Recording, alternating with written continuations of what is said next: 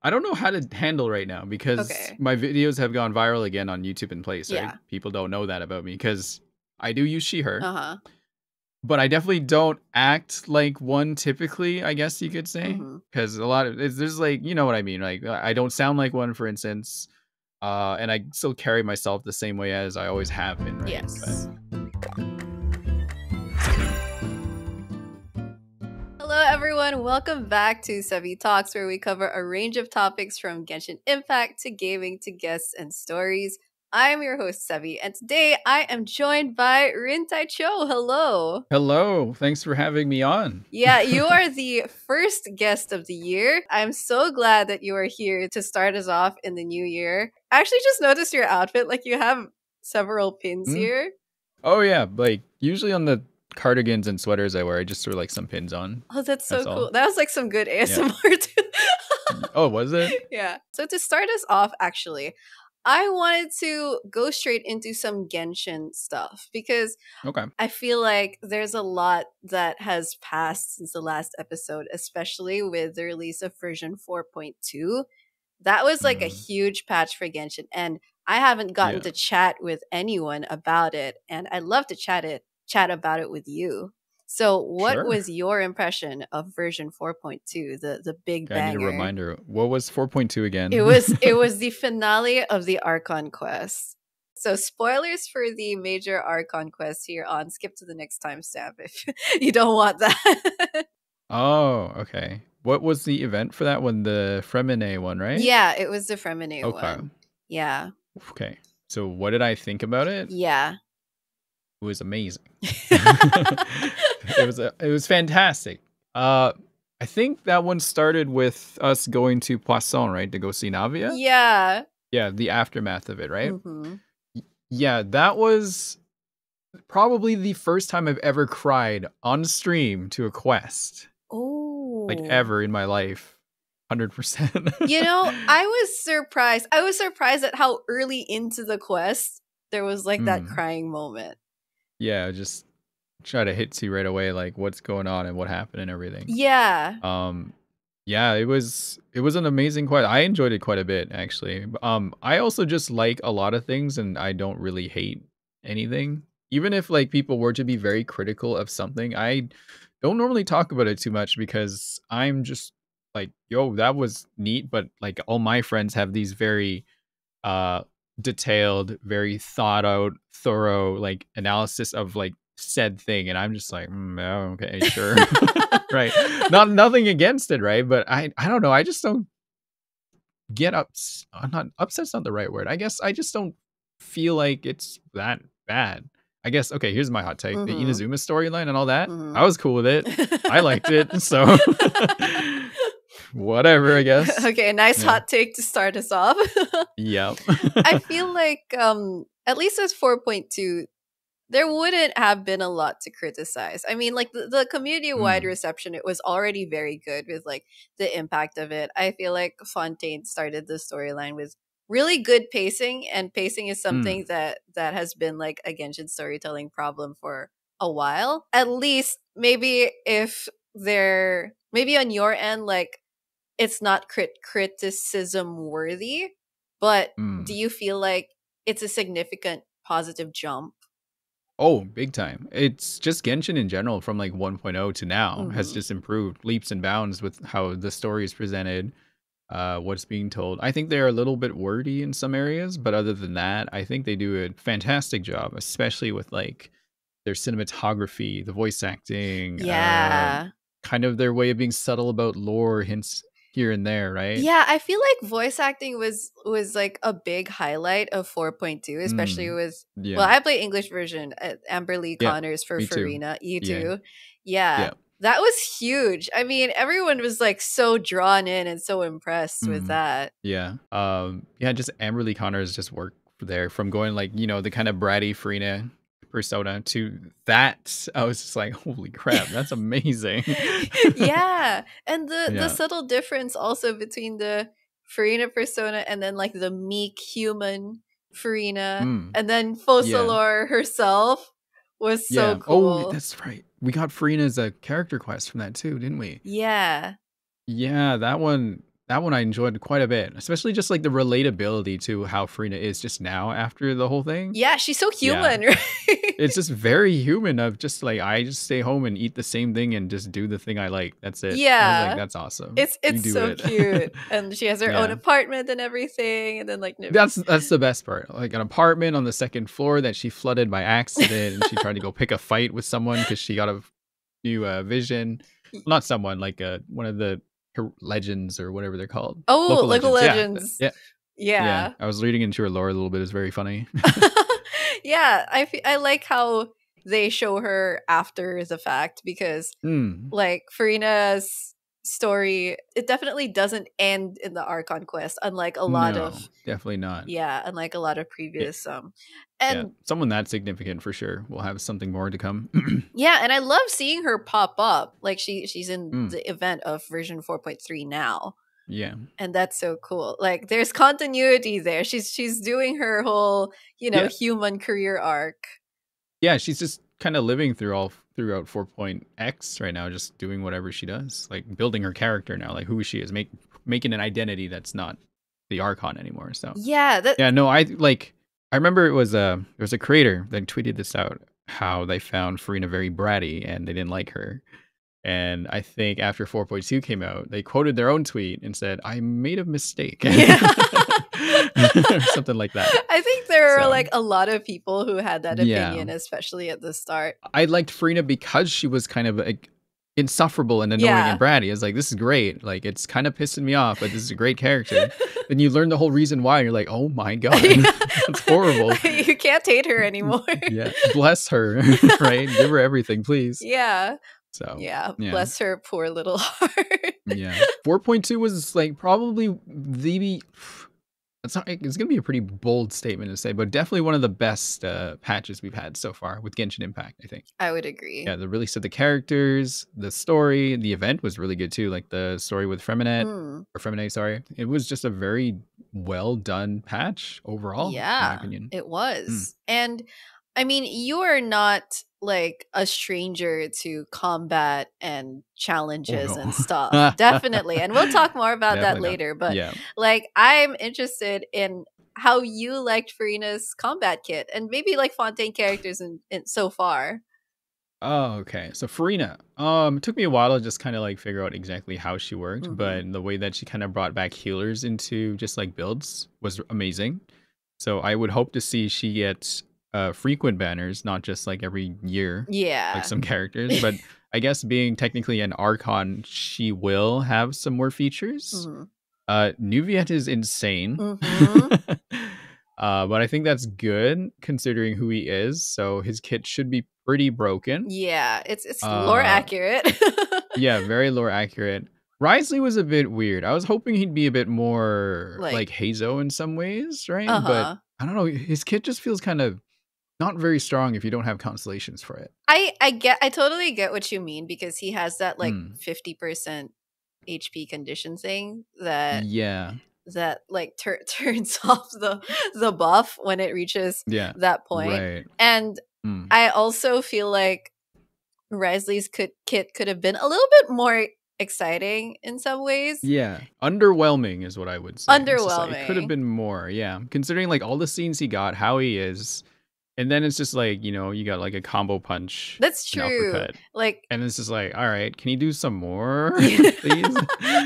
Yeah. Yeah, that's Can you like grapple people and stuff like that? But that'd be like probably introducing another mechanic into Genshin Impact. So. Like choke slamming. Yeah. Oh, yeah. My chat, when they saw him choke that one dude in his story quest, and they were not saying what I think they shouldn't be saying. Right? And I'm like, chat, stop that. But the funny part is about that, you can tell Genshin even plays into it a little bit, in very subtle ways too. So I remember there's like one line where he's like, oh, I get to have fun torturing him or something. Just like, it should have been me, not him. Just like, God, guys, please. Genshin knows their audience. Yeah, they know their audience. Well, just Hoyo in general, they know their audience very well. Yeah, So that's true. that's nice to know. That's nice to see. So 4.2 banger patch characters. Yeah, banger patch. So far, Neuvillette and Yeah. Farina are definitely standouts there. Yeah, I touched on earlier how you are definitely not a stranger to combat and challenges and such. No. And I think one of the things you are most known for is being an Amber main. How did that happen? How did that happen? Well, when I first started making Genshin content, it was just kind of like a let's play kind of style thing, right? So I was playing Genshin already, so I was like, why not just make a video about it while I play? Because I didn't know where it was going to go at the time. I was doing other content before that. So I was just kind of talking about what I was doing and showing what people I do. But the characters at the time that I was playing was Kuching, Amber, Noelle, and Barbara. Oh. But I have a background with a lot of FPS gaming, so shooting games, right? So I see. I was like, I can do a lot of stuff with Amber. I can just like snipe and light fires on everything, and like things die, like not super fast like other guys, but I do it pretty efficiently anyway because I'm really good. Not to brag. So it's gamer skills. So as I was getting to know Genshin, I noticed people had like, their tier lists and like what characters you should build and how they compare to others. Amber's constantly always on the bottom, right? And I'm more of a fan of like underdog characters and things. So that kind of drawn me toward it. Just be like, all right, this sounds like it's going to be a challenge. So I'll do that. Right. So I guess in order to do that, I need to try to max out my Amber as best as I can. So out came all the gacha videos of spending on standard banner, which everyone absolutely thought I was insane to do, right? But I was like, this is what I want to do, you guys. I'm sorry. Yeah. Because there's no other way you could get her constellations other than wait every few months, I guess. Yeah. Just to get an extra one. I remember like when Amber did come back to the shop, my Twitter notifications were just like flooded with people saying, Rin, Amber's in there, you can get her right now. You can say it. Was like, oh, okay, cool. Right. But there was like some amazing just like moments and times with that too. A lot of people were supporting it. It was amazing. So like that's kind of how like my career started to go. Like everyone came in to see this weird Amber main playing the game. Like, why are you playing this character? You're just so many other people, but this is interesting because I started posting like little feats that Amber could do that most others at the time couldn't do yet, right? Because I understood the mechanics faster than most people, I would say. But yeah, I just kept up with that. And as every patch came out, I was like, all right, I'll send Amber to do it. And I did. And currently, I still have been able to do that. Yeah. Everything in Genshin right now, I've been able to beat with Amber. Maybe not Spiral Abyss completely. I have before. I just don't really try as hard these days because I'm a little bit tired. Okay. Yeah. I definitely understand why people would like cheer for you and root for you as an Amber main. I mean, it is the whole underdog thing. You pick an underdog character, it's gonna turn you into like everyone will be like, yo. Yeah, exactly. Yeah. It's just an underdog battle sort of thing. Yeah. For sure. And it's not just that too. Like Amber's a character I like too. She portrays that energetic personality, friendly, but kind of level-headed at the same time, but tries very hard, sometimes messes up, but just smile on her face, just keeps going, kind of thing. That's the kind of character that I am very drawn to. Not as like character that I guess most people would play Genshin because haha, everyone's attractive, I want to play this character or something like that, right? I'm drawn to Amber because I want to be like Amber rather, right? I was like, I want to be this kind of person, so Amber was that character. Yeah.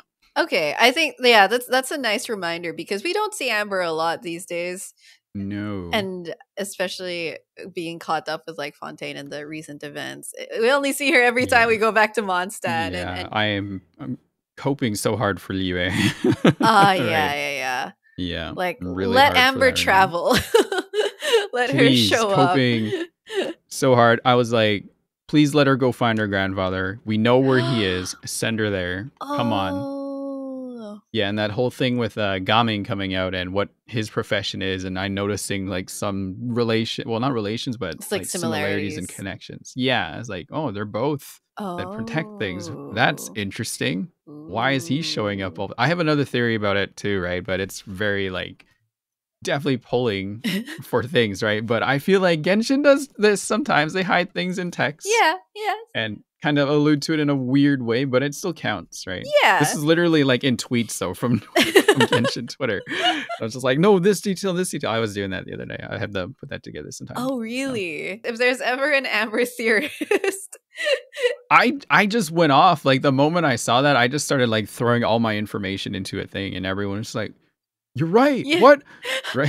They were all very excited all of a sudden. So I don't know if it's gonna be true. It might be wrong, right? At the Okay. end of it all, but right, nothing's proven yet. So Yeah. I mean, we'll see how it hoping goes. too that we get to see more of her in Yeah, the I just want to see more story for her so badly. in that arc. Please. Yeah. And no other archer has gotten your attention. Oh, all the archers have like gone through me. I think the next one would be Farzan. Just how her kit Ah. works. And a lot of people again put her as like, oh, she's only a support for Shao. Mhm. Wrong. Watch this. And yeah, Farazan does more DPS than Amber, like easily, and she's really fun to play. It's like it's a little bit like playing Ganyu, but a little bit faster, Mm. and a little bit more crowd control. So, and yeah, if you give me Ganyu, it's just like bang, done. I'm like, all right, give me something else. So, Damn. yeah, It's fun that I can walk into a stream of yours or a video of yours, and then you're doing it's like so really how fast aim yeah how it canceling. works is sorry how it works is you know how you would hold and then you would go into like aim mode, right? Yeah. And if you hold long enough, it will charge up, and then you get a charge shot. Yeah. But if you release too early, it's just a regular attack, Mhm. right? Just a regular charge shot. But now you got to find like that perfect rhythm where you go in and out, because as soon as you go in and let go, you shoot. But as soon as you let go back in, right? And then back and forth, back Oh. and forth, back and forth. So, Oh. yeah, Okay. it's That's fun to watch. it's yeah, it's not for everyone, that's for sure. Yeah, I think some Yeah, people say like sometimes they get dizzy seeing it. yeah, like Yeah. fair. Mm-hmm. Yeah, for It's a lot sure. of motion. No, yeah, it's I always like compare it to like driving a car.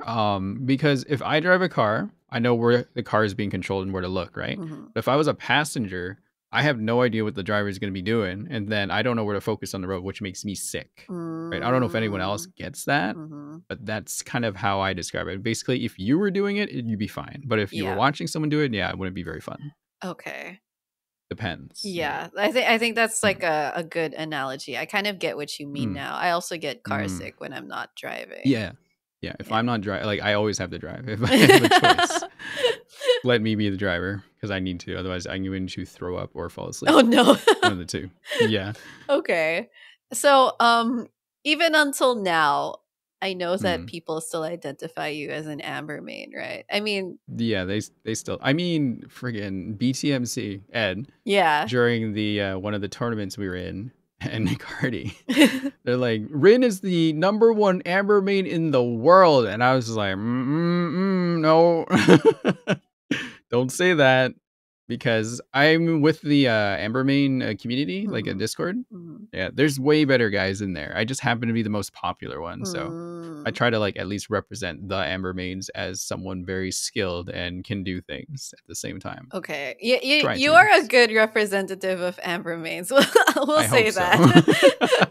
Yeah. Yeah. It is nice to be called the Amber main though. Like, yeah, when people hear Amber, they're like, "Oh, Rin, maybe?" Like, yeah. Yeah. Yeah. Exactly. Yeah. And So, you're that's a nice thing. and people know it like inside and outside of your community. So that's great. I know that you've hosted a few other things as well. Oh, yeah. Hoyo has had me, or Hoyo's Astro Carnival has had me host their GITCG, or Genius Invocation TCG. You gotta say it out every You gotta time, say the whole right? thing. You gotta say the whole thing. I'll get into that. But yeah, it was can't remember what it was, but there was a thing where some creators were added onto this thing, and they're like, "Hey, who wants to learn how to shoutcast and do some trading card game stuff?" Mm.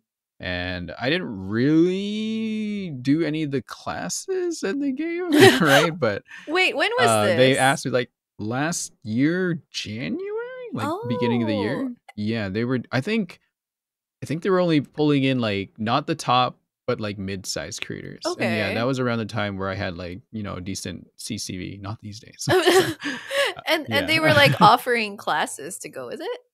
Well, I guess they brought people in and they're asking like, does anyone know anyone else? I was like, I do that maybe. So I tried to get some people in too. And then yeah, they kind of gave us. I don't even know if I'm supposed to talk about this, but I'll just be very vague, right? Okay. Just kind of like teach us how to like do things, and then yeah, they would kind of rotate through us to like host TCG things. And but it ended up being 6 of us that ended up doing most of them because we were the only ones interested in the trading card game.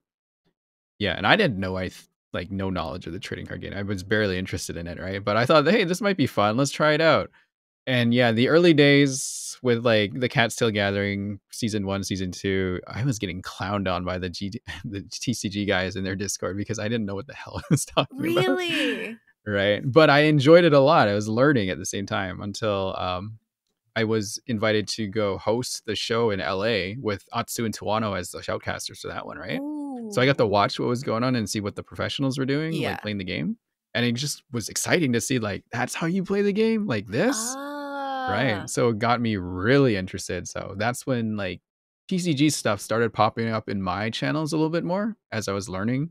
There were like even nights where I was like up till 3 or 4 a.m. playing TCG just because I just wanted to do it. It was Damn. fun. Yeah, it helped me a lot with the hosting after that. Season 3, 4, and 5, I was much better about it. And people seemed pretty happy. And we even were given like our own event to run on our own.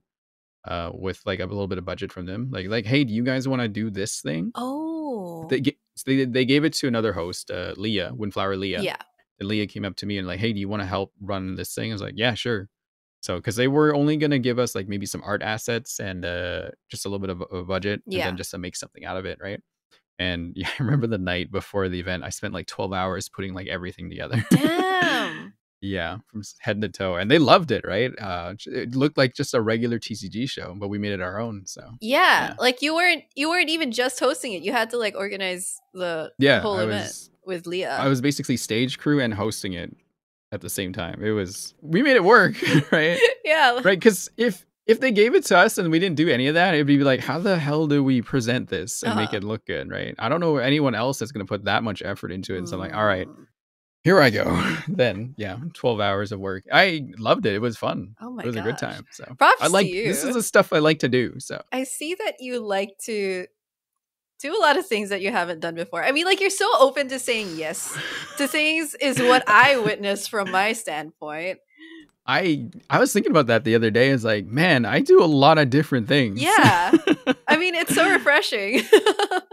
I guess it is, right? I don't really stick to one thing, even though it's just Genshin Impact, right? But that's all like maybe like normal people see outside the circle, but no one sees the part where like I'm hosting card tournaments, other like things within game like combat and stuff. Lore, I'm getting into that now all of a sudden. Yeah. Right?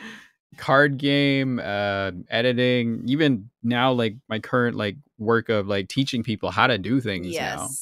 So it's just kind of been all over the place. So just Genshin by itself. Well, I think you might be the first creator on this podcast that has played TCG the most out of those who I've really guessed it. Yeah, okay. I mean, like TCG never really comes up in conversation, even because I mean, after the initial like obsession of collecting all the cards and like battling all the players, a lot of it faded out, and I know that.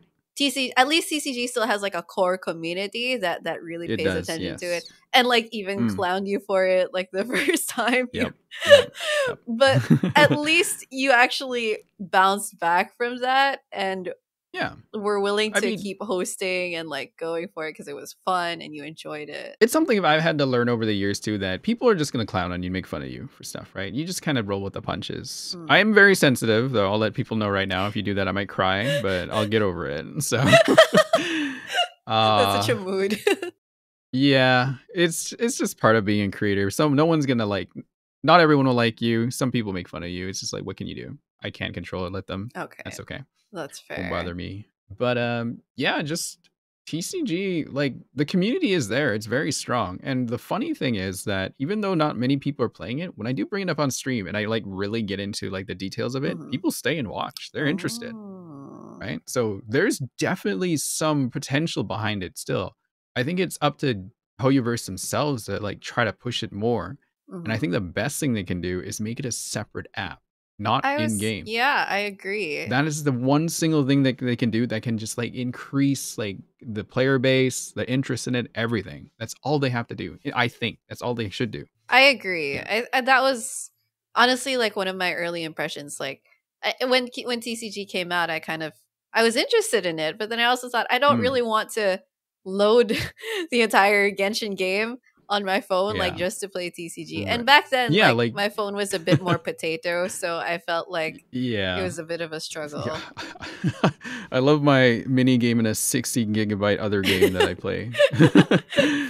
Yeah. But like I think another way they can just make it more enticing is put Primo Gem rewards in there. Easily. That's another thing they could do. Right? Everything, like you have to unlock everything. Why not just give some Primo Gems at the same time? I don't know why they don't do that. Remember back in I think it was 3.8. It was like a whole TCG event. Right? Yeah. Like it was literally about how TCG was made in game. Yeah. The lore, like right? the lore, yeah. Right. And it was like this huge like drama. Like sad story of like friend dead, dying wish to other friend, carry on game. Right? It's just like it was very sad. Right? But I remember throughout the whole thing, they would always read out Genius Invocation TCG. They would never abbreviate it. They would never say TCG on its own. Sounds genius. Which kind of like ruined the mood of the whole story at the same time. Right? And even how they like ended it off is like, why don't we just play some Genius Invocation TCG and then the quest ends? I'm just like, oh my god. Oh my god. It's like the world's longest ad for Genius Invocation TCG.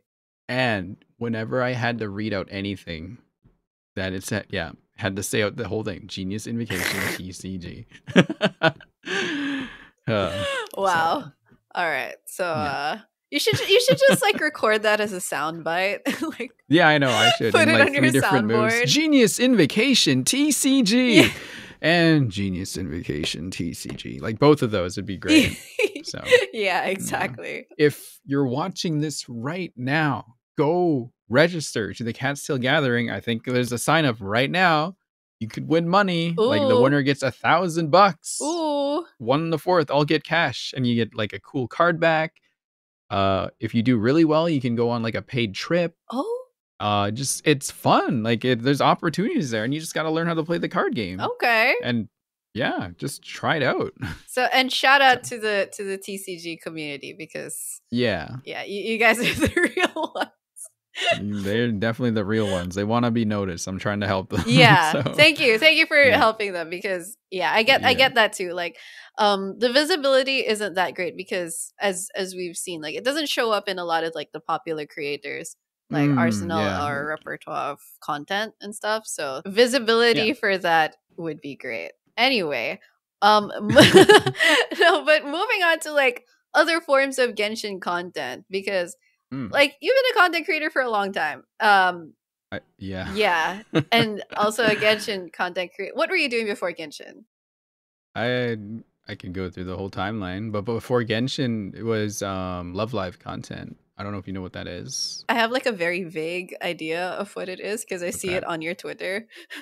Oh, okay. Yeah, it's just a Japanese anime idol thing, music, videos, anime, all that kind of stuff. Okay. So I was doing that for probably, when did Genshin come out? 2020? Yeah. I think, right? Yeah. So about 4 years I was doing that. I was only like, when I first got into it, I had maybe like 5,000 subscribers. Okay. Then Love Live really blew up my channel. At the time, what blowing up would constitute, right? I probably made like 60,000 subscribers with that community or something like that. But I can confidently say I was like the top creator in that space for Love Live. Damn. English speaking, at least. Yeah. But before that was like makeup and cosplay and just kind of like anything that I was like interested in at the time. I would just make a video about. So yeah, I've been doing content on YouTube at least. Maybe this would probably be like my 10th year. 10th year. Yeah, I've been at this for a long time. Yeah. Oh my goodness. Okay. Yeah, I've been around for a while. Yeah. And especially with Genshin from the start. I mean, I think you've been around from the start, right? Yeah. Yeah. I started about a week late, but I was at the beginning, yeah. Yeah, okay. And even from that point, like Amber was a starting point. Yep. Amber was like one of the beginning points. I don't know, I just played Genshin on a whim. Everyone else is playing and I was like, all right, let's go check what this game is out. And I was like, whoa, this game's actually really cool. Yeah. Your videos have been like boss rush challenges, Spiral Abyss challenges, like a lot of challenges. Yeah, a lot of Amber can do this thing that other characters can do quite easily, but can you do it? Kind of framed how it is, you know? Yeah. I mean, a lot of people do variety content, right? Like a lot of the Yeah. top creators, it's a lot of variety, whether it's like abyss challenges or like main challenges or like this, that. But I don't know, yours are always seem like really intense. Like Yeah, maybe because you're using Amber, but yeah, they're a little bit harder than what I guess most people need them to be, right? yeah. Yeah, so the Amber content took off on the channel, and then I think I started picking up Spiral Abyss. Mm-hmm.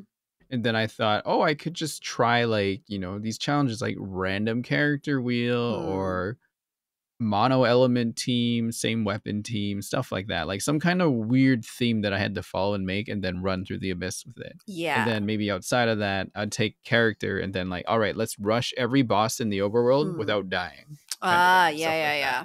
Yeah. Were there Or challenges that you failed or that you felt disappointed? challenges that I failed? Yeah. I don't think I failed anything, but I can tell you that when Raiden Shogun first came out, the fight, yeah, the first time I was in there, I wanted to do a clear where I didn't get hit, right, the first time, and that was a 12-hour stream. And chat was telling me, Rin, go to bed, stop trying. Oh my goodness. It was intense, yeah. So I couldn't get it that night, but I got it the next night. It was just like amazing, right? But then with the Amber mains, you know, they're always thinking and figuring things out. Like, we found a way where you can do it without taking any damage because the ball thing that you have to hit and break open to protect yourself from the final calamity will give you 1 HP hit. Yeah. Regardless of like whatever, right? But there's a way where you can avoid that. And it's how you try to get your burst energy back up, even though it gets sapped away from you during that time. Oh. So with Amber, what you would have to do is when the Shogun teleports back into the middle, you throw your Baron bunnies out there, and you have to have 2 of them at the time. So your Amber had to be at least a constellation, C4. yeah. Yes, right? So, and then you create an overload between the Baron bunny and the Shogun, but the bunnies have to hit the Shogun still, right? So the energy comes back to you. So as the energy gets sapped away from you, you get that set up, overload the Shogun and the bunnies. You just have to hit the Shogun too, because it'll cause an explosion near everything, right? So they'll take all the damage. And the energy comes back to you, your burst fills, and then you have to time it just as it's coming down. So you iframe the whole attack. That's so crazy. And then at the time, right, the equipment wasn't that good, right? So I would have to go through that cycle twice because I couldn't take her down that fast. Oh. Right. So that was about a 7-8 minute fight from start to finish. And then you had to avoid the jump rope phase. Yeah. And then you have to hope that she doesn't do like this one move that sends a shadow at you from the ground because you can't outrun it. That was tough. Oh my god. Very, very tough. Now I can clear that in less than 3 minutes without dying. I said the heck with that that challenge because like I still think it's okay to just 1 HP loss that because whatever. Because you can still break the orb by shooting at it with Amber 4 times, but it's very like precision. Like it's really close. Right. So I did that. I can beat her in 3 minutes from that now with only that 1 hit there. And then there was a video where it's like, why don't I let the Shogun try to hit me now for a full like start to finish of her rotation. And then after that, I fight her without getting hit. And I did it. So that was a very fun video. Very tough, but it was okay. Yeah. Oh my goodness. Okay. Yeah, I fought Shogun a lot with a lot of different characters, so I know her attack patterns like in and out. That's so specific. I mean, like, props to the Amber mains also for figuring that out. Studying and learning. Yeah, it's useless information no one needs to know or do because you can just bring C6 R5 Hu Tao and just like, bleh. You're done, right? Yeah. Why would you do this? There's no point to doing this. I don't recommend it to anyone, but yeah. I feel like learning all the Amber main stuff is an entirely different encyclopedia of Genshin knowledge. Yeah, it can apply to like all the other archers too. Like Goro, for instance. Actually, he's the only archer that can do that really fast aim canceling that you've probably seen before. Yeah, there's like this, because of his character model and how he sheathes the bow in and out. You can fire off a string of arrows really fast. Damn. And if you're really good, you'll be able to maneuver around and do it at the same time. So technically, Goro is the best character for this kind of thing. Maybe Venti too, I think, because they share the same character model. Yeah. So, yeah. Venti's actually the true one because Venti has a constellation that increases physical damage or like shred or something like that. Yeah, which seems kind of weird, right? Because you would think like just use him to swirl enemies together, but no, like Yeah. he can destroy things really fast if you build him as a physical. Oh my god. Yeah. Aside from like the challenges, you also do the challenges with people. Like you've brought on streamers and VAs to boss rush Oh with you. yeah. And then you also had Right. like the co-op Spiral Abyss challenge with Brax very recently. Um So what happened was, okay, so Gratis Status, creator from like back in the time, mm, he's just probably doing school right now or just keeping busy. I'm not sure what he's doing. It's been a he while. pops up every now Uh, and then. yeah, but his channel was like blowing up at the time because he really understood like what to do and how to like get out there. So one video, I remember he DM'd me on Discord because we were all in the Genshin Impact channel Discord or something like that. And he's like, "Hey, do you want to do a Amber tournament with us?" I was like, "Oh, sure. Okay, I'm down." Right. So it was me, Raxophone. I can't say this guy's name. I can say it if it was not backwards, but it's just Tosaka, but it's like Tosaka backwards or something. Akashat. Yeah, that's what it is, right? Okay. Yeah, another creator. Yeah, and then Gratis himself. I think Gratis was participating. I think he was. He got us together in the call. He's like, "All right, we're gonna do an Amber competition, and whoever wins gets $1,000." He didn't tell us that, and we're like, "What? Are you kidding me? What?" Oh He's my like, "Yeah." goodness. It was like, okay, cool, right? Braxophone ended up winning that one, right? Really? Yeah, but we hung out and talked after that too, right? We're just like, "Yo, you want to hang out somewhere and just do things?" And then a video idea ended up popping up was like, why don't we do like a co-op video where we run around with our favorite characters and just try to fight everything, right? So his was Yoimi at the time, mine was Amber, and everyone found that really fun because it was like a podcast and a showcase at the same time for two characters. So there's like two things going on. So we would talk about something and then we'd fight something. And then, yeah, I just kind of went from there with ideas. I think my next guest with Christian Banis, because I heard he was an Amber main. So I was like, okay, a VA in the game, that would be fun to like hang out and talk with and do stuff. So that was really cool too. I guess at the time, my streaming started picking up too, because everyone's streaming was picking up with Genshin at the time. And then other videos on YouTube. That's when I saw Ying's Liyue pronunciation guide on YouTube. Yeah. And then I was like, oh, this person seems cool. I'll pop by their stream sometime. So I sent a raid there when I saw them.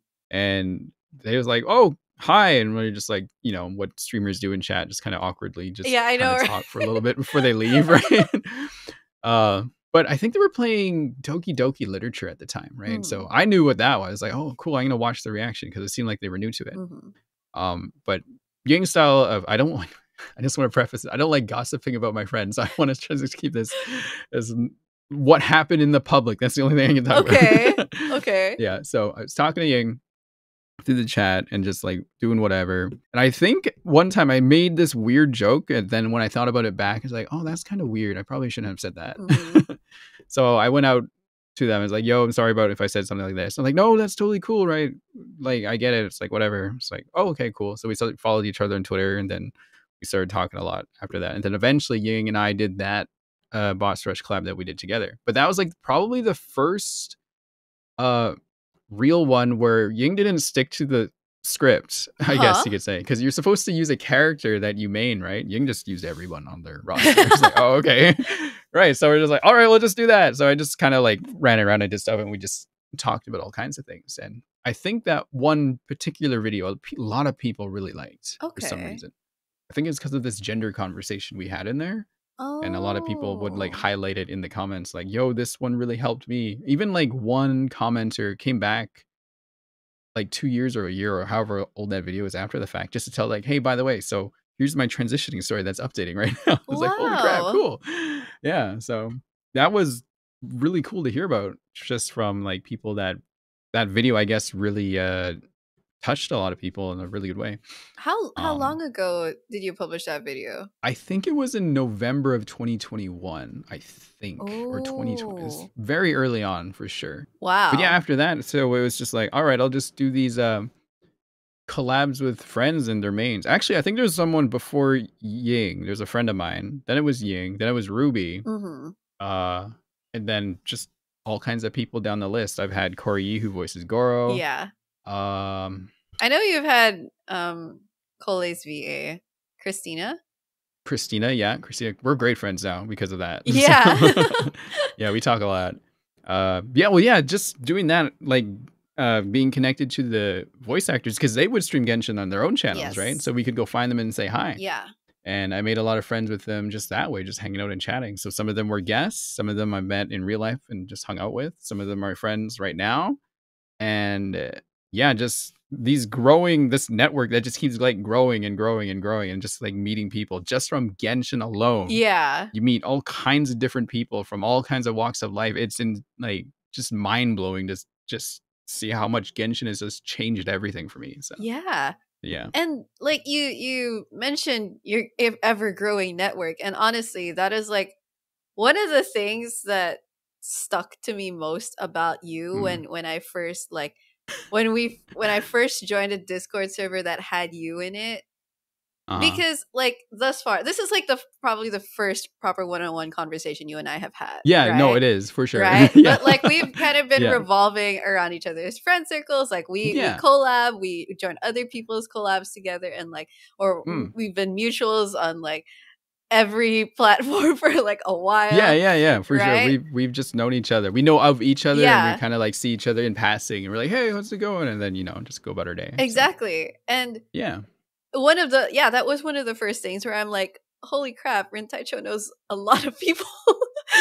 It's like, Which is, I don't know how to put it, but I know a lot of people, but I'm still kind of like just doing my own thing. I'm pretty low key about it, but everyone just kind of knows who I am. I mean, right? I think that's like like a nice balance to have. Like, you don't really want to be the person who like starts name dropping everyone just to right. But then because you've actually made like genuine friendships or relationships with them through your collabing together, streaming together, and like meeting each other. And it's come to from my point of view, when I see like you interacting with other people, it's like those friendships where you don't have to always keep in touch, but you know each other. That's the kind of thing that's the stuff that's very important to me because I'm very busy. Yes. I'm always doing something. I'm always on the run, right? So I am kind of like hesitant about making new friends a lot of the time. So that's why I'm not like as out there as some other creators, right? Because they like have massive friends with them, they interact all the time, right? I'm hesitant to include more people in the sphere, kind of just like keep them at arm's length, talk if we can, and just, say hi or whatever, right? But I usually don't do the approaching. People approach me. Very rarely will I approach someone like Brax and Ying and some of the voice actors and like people that I know that I would probably want to like get to know better. I'll probably do that too. But otherwise, I just kind of keep to myself as much as I can. It's surprising for me to hear you say that you do keep to yourself as much as you can, because like things considered. But like all things, especially this week, where it's just like, Rin, you want to play Lethal this Company? game? And it's like, sure. Then it's just like this group, and then the next day this group, the next day this group, all totally different people. Yeah. Right? Yeah, which is like, oh my god. Actually, Mina Oyama, one of the people in the group, we were just talking I think today actually. We were just talking about like things we did in the past and stuff like that. And then the conversation came up where Mina's like, Rin, I used to watch your content when I was in university. I was like, whoa, you're not the first person I heard to say that. Because there's a lot of VTubers that tell me that kind of thing. There's a VTuber I met at Offkai Expo. They even had like that iPad that they were on like that electronic stroller that kind of like they drive around like with like a handler at the same time. Yeah, the little Segway, and they have like that iPad where it's just like them, right? So they can see, right? Because VTubers can't reveal who they are, obviously. Yeah. So I remember walking by one, and they started I was in a group, and they started yelling at us, and we went to go say hi, right? And they're asking us what we were doing. So I started showing them like our what we got, right, and these cards. And at Offkai, if you were a guest there, you would get like this card of your VTuber on it, right? So I had my own. I showed it to them, and then they just froze for a second. And then they like, are you this person? I was like, yes. And then they just started freaking out for some reason. They were so nervous about it because I guess they also watched me as they were growing up. Wow. As a kid, right? And that's not the first time that's happened. There's been so many, especially VTubers, because that's kind of like the easiest, well, not easiest, but like something that people are doing these days, like, to get out there. Yeah.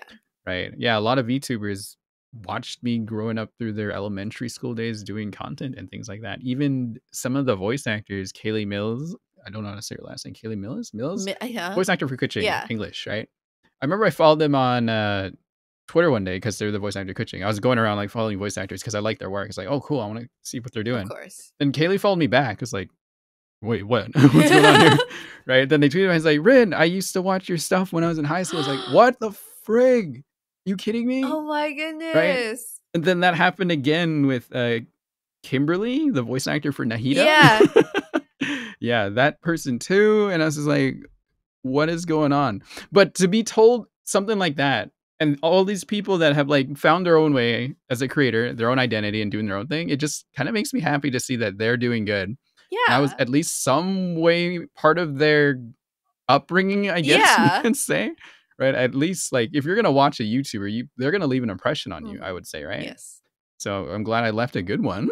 Right? So it's nice to hear. That explains a lot. I know quite a few people, but not because like I'm trying to go out there. Just people just come up to me and just tell me about stuff. I'm like, oh, okay, cool. Yeah, So, because yeah. you've been like a content creator in that space, and been around for a long time. Like a lot of people don't even know like how old I am or anything, because just appearance wise, they assume like whatever, right? And I'm like doing these and making these very Gen Z meme humor culture kind Yeah. of references because I have to, right? Because it's part of like Mhm. the community and stuff like that. But no, I'm well older than probably most of the Genshin creators, I would say. I've stopped trying to guess people's ages, like That's creators' ages, like a long time. Yeah, most of them are like around the 20s right now, Mhm. probably toward the later end of the 20s at this point. Mhm. Yeah. Yeah, but I'm entering my mid 30s right now. Oh. I turned 37 in May, which is probably like another reason why I try to keep my distance from people, because I'm just like well older than most people. So I don't really want to be hanging out with young people all the time because that's kind of weird, Mhm. you know? So,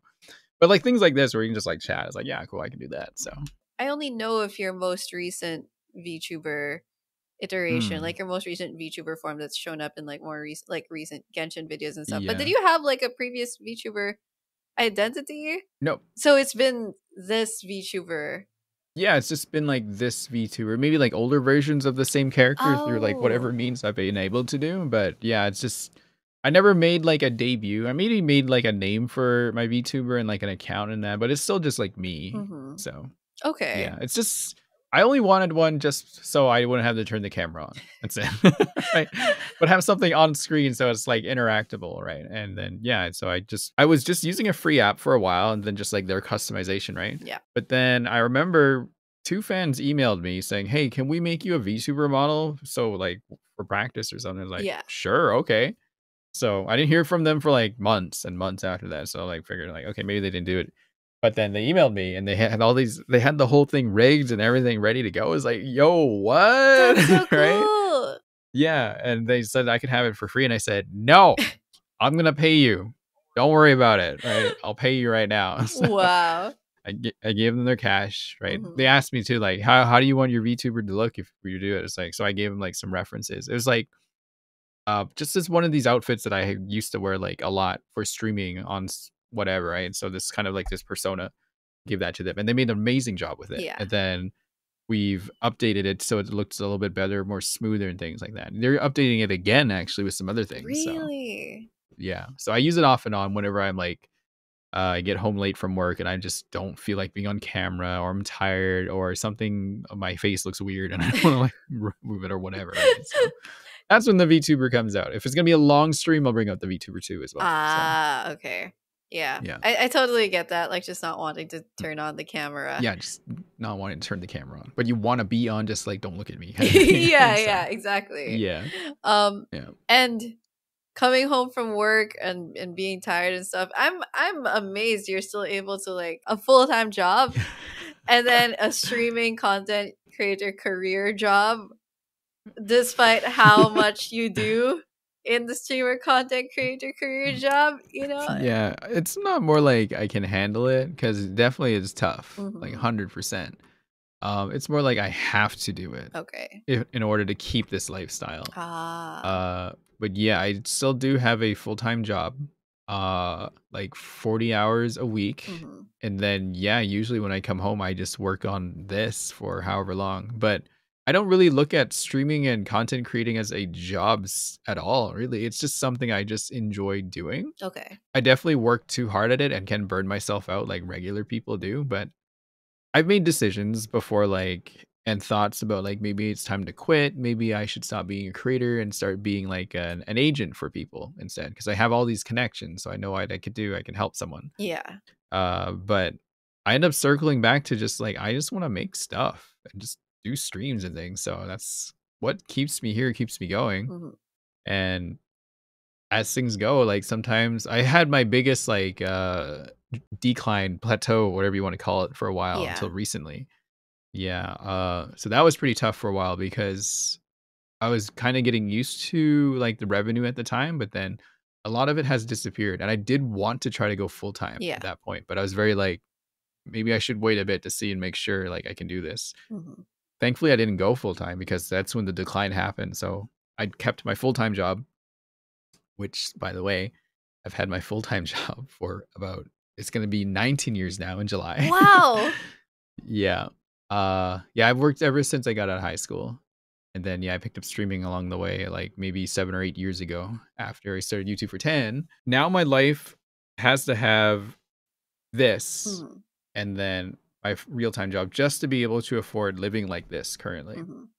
Yeah, so it's not like I wouldn't say I'm used to it because it's definitely tough. Like, so there's some days where I just will lay down and not do anything because I'm just so tired. Yeah. Right. And then I feel bad because then I neglect work and whatever. Then I end up staying like up late to like 4 a.m. Mm. editing something because I can't afford my editors right now because I don't want to pay cut them because channel's just not making money. So I just start taking the work back to myself. Okay. But yeah, with that comes, staying up late and working on something way too long or whatever. So it's been rough for a while, but things are starting to pick up again. But again, I'm being cautious about it, like because I would love to just do this full time, Yeah. for sure. Yeah. But I just can't right now. It's really hard. Can I So ask what your field of work is? I work in building construction, but not building construction. I work in like an office. Okay. I'm like an admin. I do scheduling, organizing, like logging, Oh. things like that. Just like anything to do with the computer and like all that stuff. That's what I do for them, and they go about their day. Okay. Regarding that plateau you mentioned, I know I've Mm, been seeing that like that was a big source of frustration for you because you it sat was, like yeah. below the 200K subscriber mark for a while. Yeah, and like watching, like I'll just say it, like you and Brax and Angela and Min and everyone like go past me at that point, it was really soul crushing for Yeah. me, right? Because I wanted to keep up too, but I just couldn't figure out what to do, right? Like happy that you guys grow for sure, right? But for me, it's just like, what am I doing wrong? What do I do to like get out of this? So it was a pretty rough time because I was really doubting myself. I wasn't sure if it was me, if it was just how YouTube algorithm worked, if it was just Genshin on a decline. It's probably a combination of everything Mhm. going on. Right. But yeah, I just couldn't figure it out. So that's when I was thinking like maybe I should just quit because this is frustrating. Yeah. Well, one, how did you Mm. deal with that? Like through your breaks, you said you were like processing, like reevaluating stuff. What was the result of that? I mean, obviously you're still creating content now, so Yeah. something must have told you to just keep going or keep trying. Yeah. It's just like I always find myself back at my computer after I'm doing whatever. And I'm like, I have an idea. I want to make something. So I go and make it. Mhm. If it works, cool. If it doesn't, well, okay, I'll try something else. Mm. So, but my brain seems to keep wanting to make things. And so I'm just like fulfilling that kind of need. And as long as I do it, then I'm like, all right, I'm happy that I made this thing. Now I can move on to the next. Because I don't like leaving work unfinished. It really bothers me when I like so many things that are just not done. Okay. And Yeah. now you've broken out of it. I mean, you've broken past your 200 Okay, you're at Yeah, I 21K finally did. now. Like that was a surprise. I was like, holy crap, that's what I had to do. Uh-huh. Because I was always thinking about it. Like, I guess I'm in the guide creator community now. It was something I've wanted to avoid for a long time because there's so many people in it. Like, what am I going to contribute to this? Like, I don't really want to like oversaturate even more. But you have something But to contribute to it. I had something to contribute apparently, right? It's like I was talking to Brax about this too when we were hanging out just before the LA concert. Yeah. Yeah, we were just talking about like what I could do. So I was just like going over ideas that I came up with. One of them was like, all right, since someone like Brax and you have like guides on how to build characters and like best artifacts and all the math and things behind that, but there weren't a lot of people necessarily about like how to execute things. Yes. Like the kind of technical, the like what buttons do you press part of it, right? So I was like, I know this because I've literally fought everything in Genshin with Amber. I know exactly how every monster works. Yeah. And it was proven because the one short that popped off was a short about something about a tip for each hypostasis boss, right? Or some weird fact about it. And a lot of people had no idea that the electro hypostasis had a cage, for instance, right? It has this cage move. Or they didn't know the hydro hypostasis had 2 entrances. Oh, stuff like that, right? Yeah, right. Just these little weird things that people were like, "What, really?" And then that thing kind of just like went off. Obviously, it also went off from people that were kind of like rude. I'm sure you've experienced this. People will always think you're better than you, right? And they'll share their opinion, but they always frame it very snobbishly, right? You could just state a fact without being a jerk. Yeah. Right. You just say the thing, but not like kind of flex on everyone at the same time, which also people would do at the same time. They would also flex in the chat because one of the other ones that popped off was like, I think it was a short about how to farm the Fontaine talent domain. Right. Yes. And my approach is only using the free characters. Yeah. The ones that you get for free only. So if you can build them, obviously you got to build them another way. Right. So you're still going to suffer for a while just to farm faster. Right. So people would come in and they're like, oh, I just do this with Hu Tao and I swing and haha, why do you do this? Or I use X, X, Y, and X, like some limited 5-star in there. I remember this one comment is like, oh, for the hydro hypostasis, if you just use Nahida and just swing around the slimes, they all die. I'm like, all right, how are they going to get Nahida then? Yeah, like, think. Like, come on. Like, why are you saying this? Yeah. Purposely make something, but you don't tell them everything about it because people will tell you, thus creating engagement. Yeah. And then you just have to just like shoulder all the weird flexy people for a while. So, because that's another thing I taught myself. Never, ever respond to negativity or anything like that. Yeah. Like, I go out of my way to look for like the good comments and people leaving nice things or people leaving like legitimate questions like why this or whatever, right? I'll do that. But if people are like being a jerk or whatever, just don't. Yeah. Just do not engage. It's just made my life way better. Just like way, way better. They can have their cake and just be whatever in their comment, but I just don't acknowledge it. I just move on. Yeah. So, that's a good move. Yeah. I mean, yeah. especially with guides, definitely. Yeah, with like everyone thinks they know everything, right? But like now I'm purposely not sharing everything so people will add on to it, right? So, but that's the thing I talked to Brax about because I remember early on Brax would just use his account for like examples on how to build teams and stuff. So people were clowning on him because like not everyone has like 5-star this or C6 that or whatever. Then he understood that. So he started like, breaking it down to like C0 and then explaining like, if you got this, then this and this and this. Like he went very thorough with his options. Same with you. Yeah. You would do the same thing. You would break down like constellation, what's worth it, what you shouldn't get. I come in and like, okay, how about you just use the free characters? And the stuff that people clowned on Brax for, they came back and clowned on me because they could just brag about their 5 stars and 4 stars, right? They're like, why don't you just do like use my Hu Tao? Or like, why do you need these tips? You shouldn't even play this game. You should uninstall. I had a comment. Oh my God. Yeah. So it's like, there's new players that come into Genshin every day and they would love these kind of things. People have told me that. So it's like, that's great. I want to help these people. It sounds fun because I kind of like, I feel like I'm getting older and getting more tired. I don't have that energy to like run around and spend 12 hours like soloing a boss with Amber anymore, right?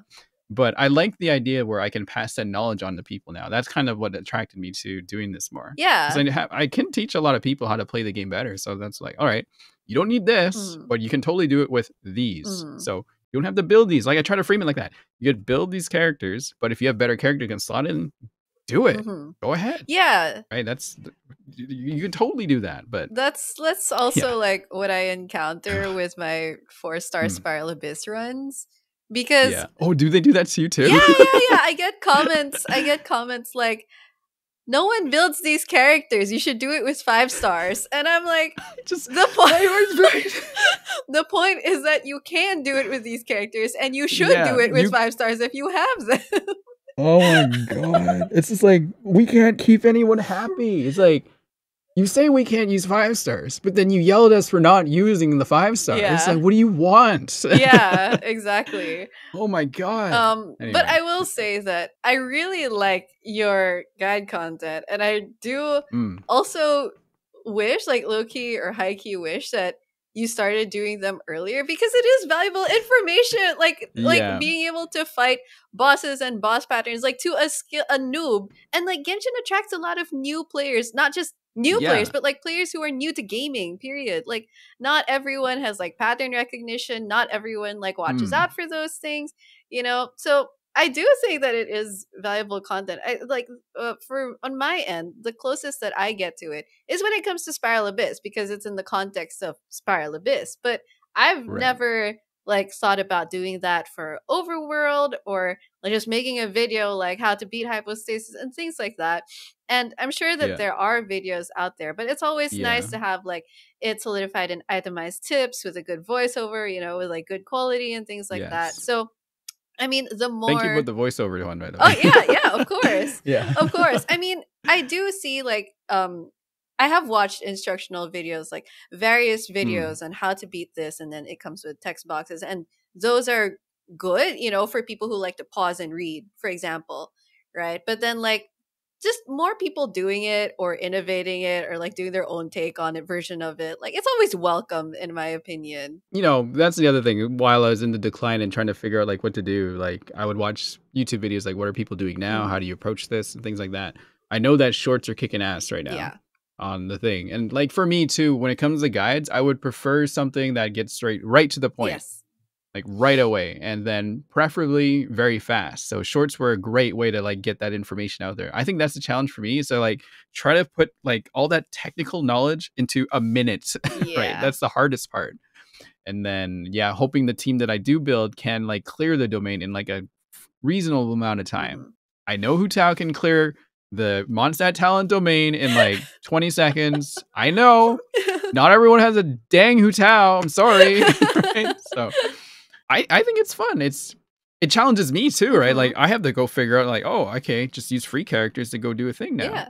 So it's been great. I think the next thing I want to do is like kind of focus on the banner characters. Then I would like, you should pull this character because they can fit these situations, right? Yeah. Then I can like bring back past like strategies. Like instead of Amber now, you can use Bennett in Talent Domain because Bennett's coming. An amazing banner coming up right now. Yeah, so, we do. Yeah, it's one of the most best banners I've ever seen. A lot of guide makers, like that's a philosophy that like a lot of guide makers do. It's like we have to focus on like what's out now, like the banner characters, because people are pulling, so people are searching these.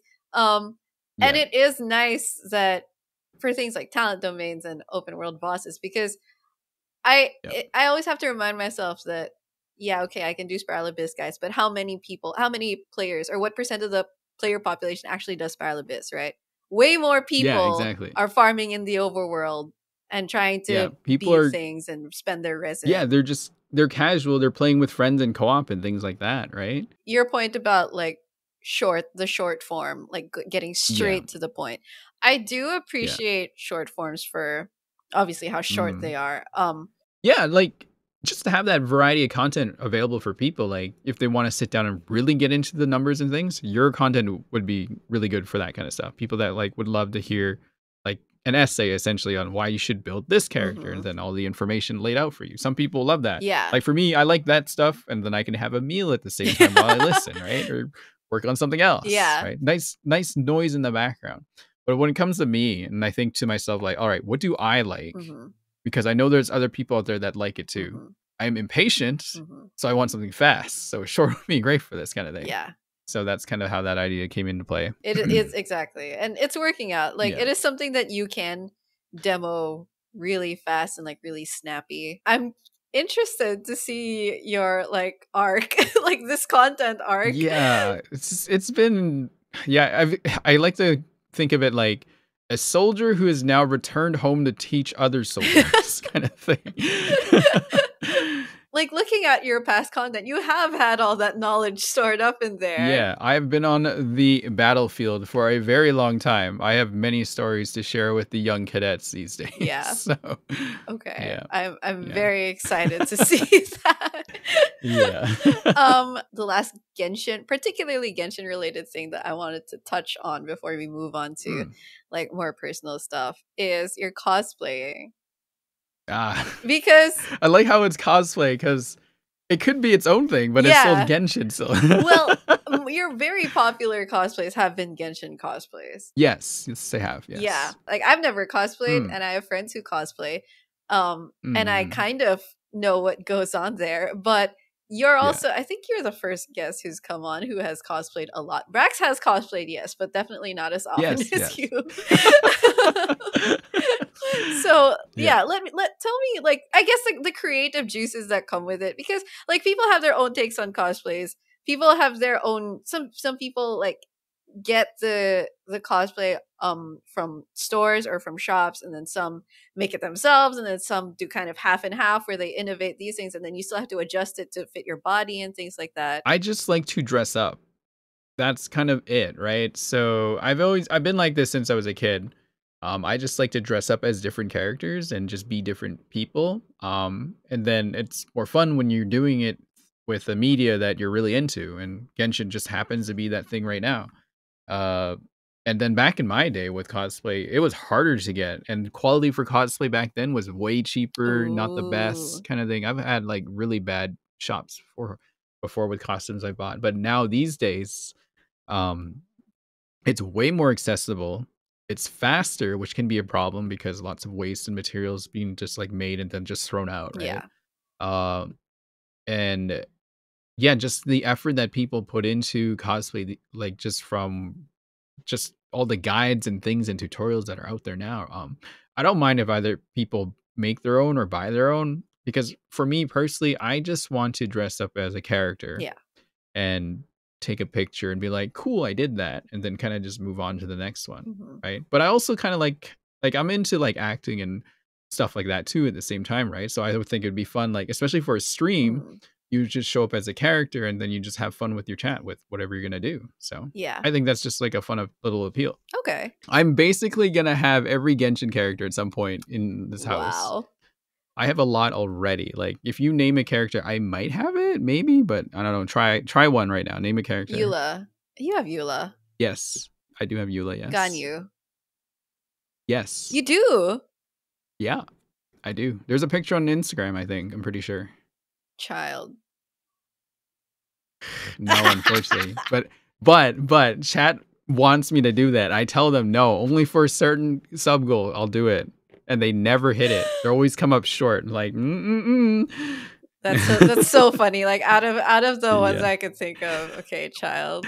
No, that's the funny thing, because he's the one I mock the most in probably anything I do. So it would just be really funny if I finally go and do that, because I would be playing into it so hard. I also generally don't cosplay guys very often, but I started doing that more now. Yeah, with your Alhaitham cosplay. Yeah. Yeah, I'll hate them cosplay now. Oh. Yeah. I have a story. I've told this story many times, I think. I was at a con. I was with a group, right? But it was with a friend too. She really likes Alhaitham, right? So I thought, all right, I'm going to play a funny trick on them. Not trick, but so we're just talking in a group, we're hanging out, and I walk up to my friend like, yo, what is that thing over there, right?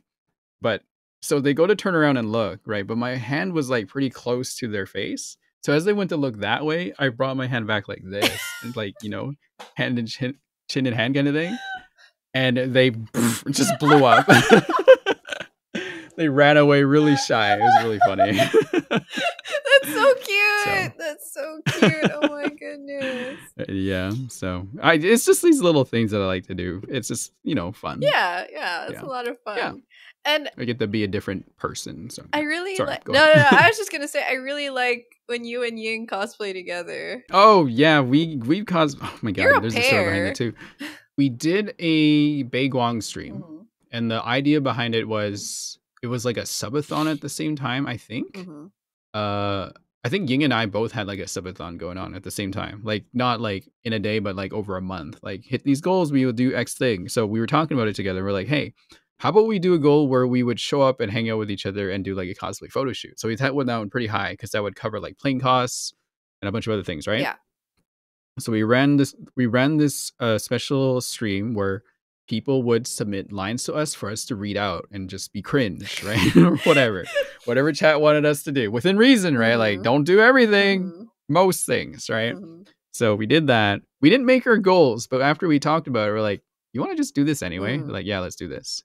So I spent a weekend with them where they live. I met a bunch of their friends, did a bunch of things. We saw One Piece Red when I was down there too. Oh. We were trying to figure out what to do for there because like, we can't do Baiguang again. So what do we do? We remembered that we also had the Raiden A and the Yaimiko cosplays, which I think is probably one of our other popular ones together. Yeah. And then we did the same stream, but in person there. So it became much more cringe. But much more fun. Much more fun, yeah. It was probably one of the more happiest moments I've had with this whole Genshin career, just to do something like that. Because I really love cosplaying. To have like a friend that you're really comfortable with and you can trust and just do all kinds of silly things together with, it's just really, really, really fun to me. I wish I could do it more with other people. Yeah. But I generally do like the cosplay with Ying a lot more, right? But then, yeah, we finally got the chance to do Beidou and Ningguang IRL, and I remember everyone is super happy about that for some reason. I remember your comment. You're like, we were like the Baiguang to you. We've heard that by many people, actually. We were like, everyone's titled Baiguang. Yeah. So, like, it's yeah, canon. no, Beidou's been a great character to cosplay. She's like this really strong, very casual, not like totally feminine, but very like beautiful at the same time type person, right? So I'm like, this is a character that I feel like I can portray really well. So I had tons of fun cosplaying Beidou. Okay. The Navia cosplay was a total surprise that I ended up liking. Yeah. I was like, I did not expect to like this at all, but I did. It was very fun to wear. But yeah, no, cosplaying has been something I've enjoyed for many, many, many years, but I never really had like a friend to do it with often. Because usually my friends would be doing their own thing, and I'm not gonna force anyone to do stuff with me, right? So when I was able to do the costumes I did with Ying all the time, it was just like I finally got to do this thing that I've always wanted to do. It just made me really, really happy to just be able to do. Any other cosplayers out there? Shout out to you, cosplayers. Do stuff? Yeah. Hit up Rintaichou. Yeah, I'm always looking for someone to hang out with. Or leave a comment. But anyway, yeah. Yeah. What should I cosplay next? Oh, that's a good question. Who are you going to cosplay next? Oh, Kabe. Yes. He's here right now. It's funny because I never really got into doing guy cosplays, but after the Al Haytham one, I was like, yo, you know what? This is kind of fun because I'm just acting as a character. So I'm like, okay, I can do that. So I did Al Haytham. I did Jing Yuan recently too. Right. So yeah, Kabe would probably be the next guy character. I think that even might be what Ying and I do next, Kaveitham. But I think I might stick to being Navia. Yeah. A little bit more. Depends on which one I like more. I mean, Navia's very fun. Yeah.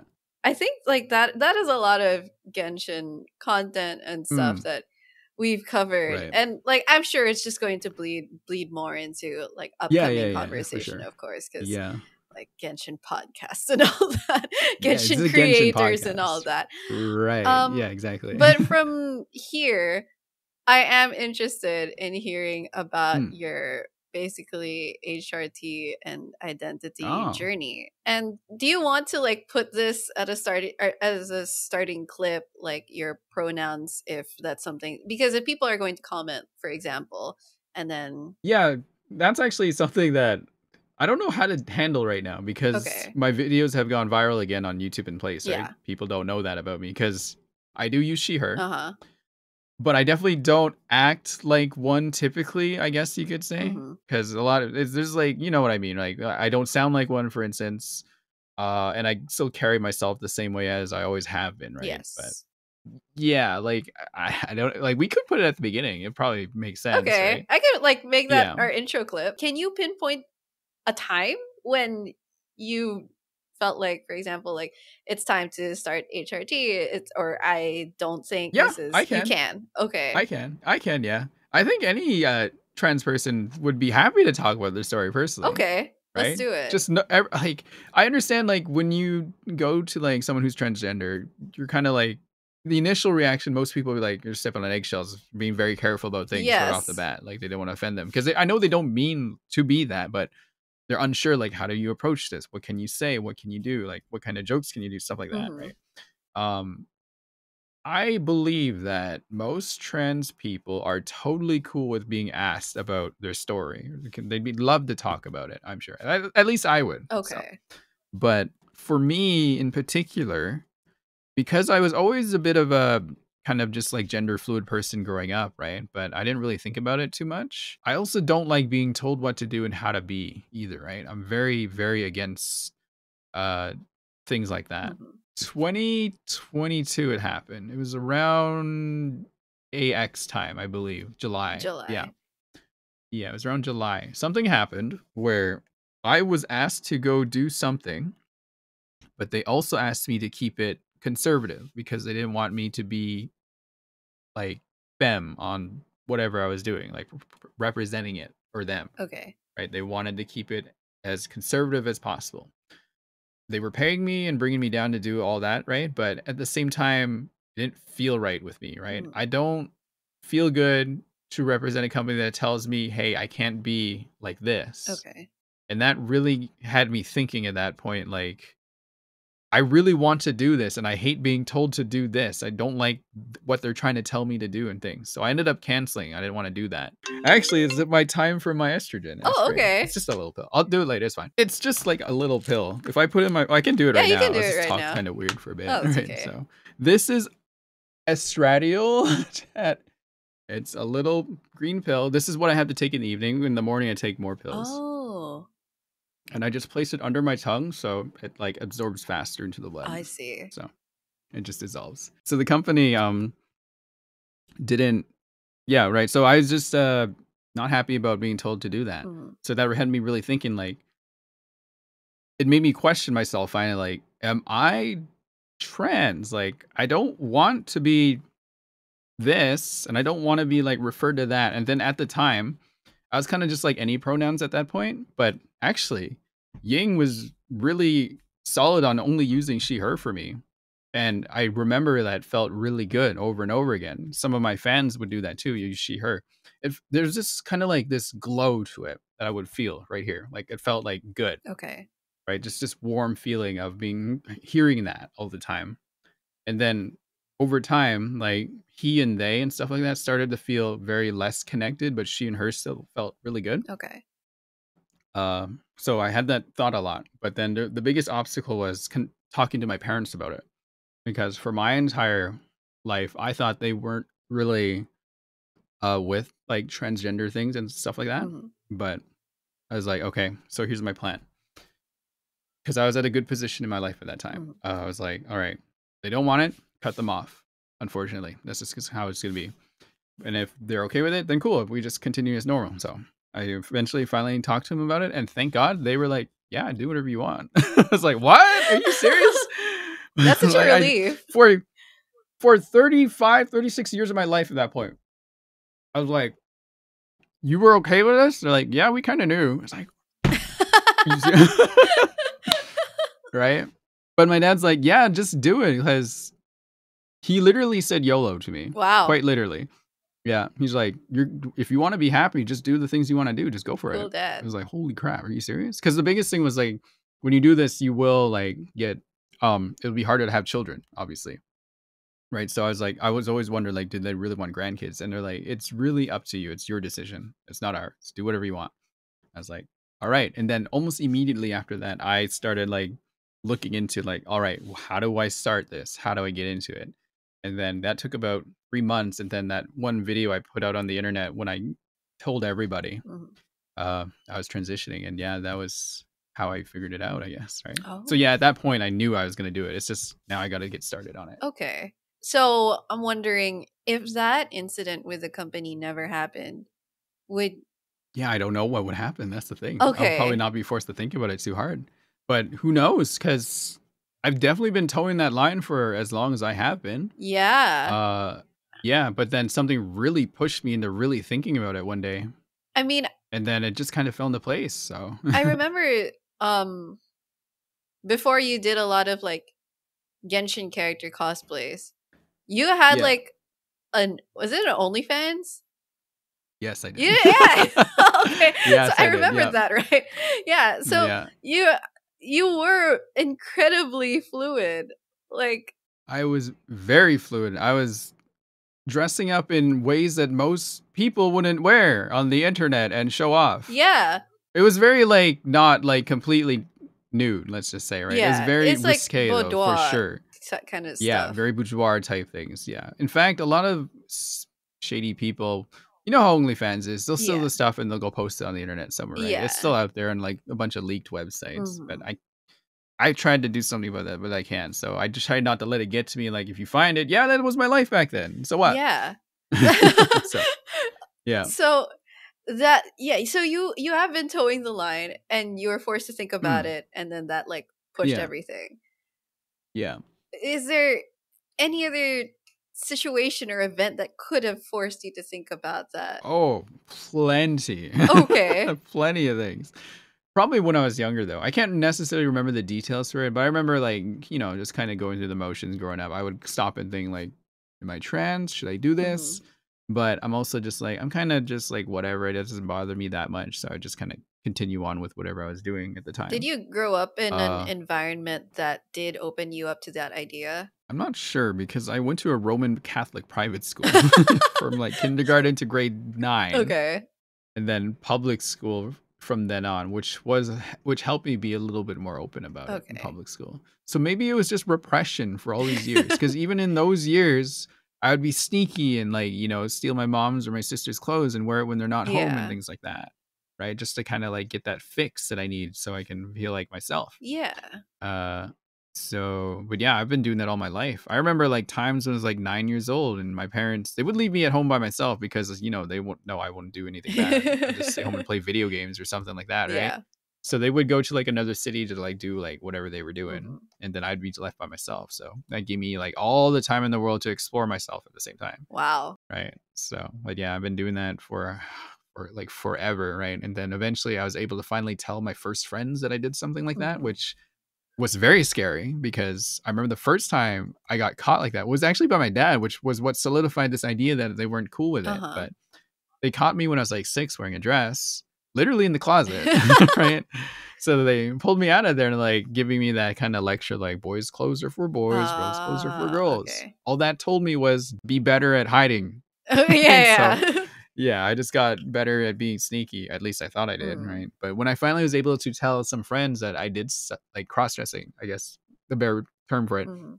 that I could do that, they were chill with it, Mhm. right? So it gave me like a group of friends to just kind of like be myself around and like explore it a little bit more. And then yeah, just over the years, cosplaying helped that a lot, right? Because you can kind of do it, but as a cosplay, it wasn't Yeah. necessarily like weird that way, right? Yeah. So you got to like dress up as a character. But and then I would just like find other ways to kind of like push that boundary, like, okay, how much more feminine can I look? And then that's where like the whole OnlyFans kind of like came in because Mhm. yeah, if you've seen my photos from I like have. maybe like 3 years ago, it's like holy crap, Rin used to look like that, right? Because I really went hard on like just making it like look really good. Yeah, you Uh, did. yeah. So, yeah, that just came around. Even OnlyFans, I made like a little bit of a living off of too. I was making more on there than Twitch and YouTube at a point. I could have taken that career further if I wanted to, but Why did you just stop? trying to being sexy all the time is exhausting, Okay. That's right? fair. Having to do that and then like most of the people that were on that were really good. They're really cool, very respectful about it Mhm. and all that, right? But there were some people that kind of ruined that experience, Mhm. which turned me off from like even going back on there again. Okay. So That's fair. yeah, then it's not, so I just stopped doing that. In fact, I haven't done like boudoir stuff in like years now. Kind of shy too, actually. Okay. Right? I still can't believe like I used to do that. Oh my god. Yeah. So Okay. So you made that video announcing. yes, How has that experience been doing it so publicly? I was fine with it actually. I wasn't afraid about like how people would react because I knew everyone had my back on Okay. it. Oh, that's Yeah. great. Yeah. I like it's honestly I know some people would coin the like, oh, okay. Do you know about like egg IRL or jokes like that or things? No. You know what that term is? Okay, so in the trans community, an egg is a person that does not realize they're trans yet, and they'll slowly kind of like hatch out of it, right? Oh. So there's all these kind of like jokes and memes that come from it. It's not necessarily a good thing, but I think it's a great coping mechanism for younger people to kind of like deal with it because you know, just in life in general, some people just aren't in the perfect situation to grow up in it or express themselves like that. Mhm. So they just kind of like make some humor behind like, oh, this egg or whatever, like whatever. As long as people don't take it like seriously, it's fine. Yeah. But I don't like pushing that on people either. So a lot of people did that to me, like, oh, Rin finally came out of her shell or whatever, right? And I don't like that because I was still happy with who I was before then and not really like kind of like not happy with my gender at that time. Yeah. I was just quite comfortable with who I am. And then the moment when people make it sound like they know me more than myself Mhm. is what really like kind of boils my blood. Like I Oh. don't like hearing that at all. Because Okay. I think gender is just a journey for everybody. It could just happen like one day you'll just be different. Like same with sexuality. Like it would just like be like this and then all of a sudden you're this. So because you said that you were already very comfortable with your Hmm. gender and how you were Yeah. prior to starting HRT and transitioning, what is the Mm. most significant change or benefit that you get from transitioning? Oh, just looking more feminine, I guess. Because yeah, when like even off HRT, I had like very masculine features, Mhm. even though I was able to like disguise and hide them a lot more. Mhm. But compared to how I used to look then and now, it is very different, actually. Very subtle Oh. changes, but only if you know like how I used to look then and now, Mhm. you can kind of see the differences. I see the differences now, which is insane. I remember I was just like sitting at my desk, just like working. I had like my hair down like this. Yeah. I was just like doing whatever, just like there. And then I had OBS on because I was like going through scenes or something and my camera was on. And then I looked over, it was like, I look different. I like how I look though. I even made a short about that too, just like talking about how happy I was about that point. Mhm. And then I just posted it and people are like just very happy to see. I see the side Uh by sides, and at that yeah, point, yeah, like it starts getting evident, like how you're yeah. physically changing. Actually, it's been 450 days today. You caught me on to do this. Yeah, So, happy 450 so days. thank you. it's crazy to think like it's been 450 days now since then. That's nuts. Yeah. Right. So, how Yeah. long But does it usually take? oh, I made a whole video about that too. Oh, okay. So, when you transition, you have to go see a what do you call them? It's like a psychiatrist, I think. Okay. Basically, they want to talk to you so you fully understand what you're doing and what you're getting into, right? Okay. And to make sure that you're making the decision from like the right mindset, I guess, right? So I remember when they interviewed me, I was like, when we got through the interview, like, you're the easiest person I've talked to this about. It's like, yeah, I pretty much made up my mind on this, right? Uh-huh. So, yeah. So when I went to go see my endocrinologist, they would show me like this list of, okay, so here's the list of side effects and the years it would take for each thing to happen, right? And obviously, mileage may vary across different people. Mhm. So there's different things like breast growth, hair hair not loss, but it stops, right? In fact, like some of my hairline even kind of came back because of it, which Okay. is insane, Uh-huh. right? Uh, other things like you wouldn't be or what's how do I describe it? Fertility is lower for sure. Okay. And a bunch of other things about the body that just change with various things. The reason why I did this because as I was getting older, obviously I would stop looking feminine, and I think that's what kind of scared me too a little bit because I Oh. wanted to keep this up. So yeah, then I just went for it. And I was very skeptical too. It's like, how different am I gonna look? Because I already kind of look it anyway. So what is this gonna do for me? Okay. Happily, it has changed quite a bit for me, right? So I was like, okay, I'm very happy about it. I guess just because I have this vision of myself that I want to look like, and I'm happier when I look like this, Mhm. right? But even the funny thing about since transitioning, I used to like lean either super feminine or super masculine, depending on my mood that day, Mhm. right? From what I was, because I would consider myself gender fluid back then. Yeah. So whenever I wanted to be femme, I would be like way into it. Mhm. If I wanted to be mask, I'd be way into it. Now I feel like very like down the center kind of Mm. thing, because I'm not really feminine nor am I really like masculine. I feel I have this like kind of this happy medium, and I'm very happy with how I am and how I look. When I started, gender just stopped being a thing in my head. Like I stopped thinking about it. Okay. This is like this weight off my shoulders. Like finally, I'm kind of just happy with the labels that I've given Yeah. myself. Now I can just focus on other things. But as time has gone on, I can understand why transgender people like to talk and be happy and just share their success and things like that with other people, just because they're living it, they're experiencing, they get to have this new life Yeah.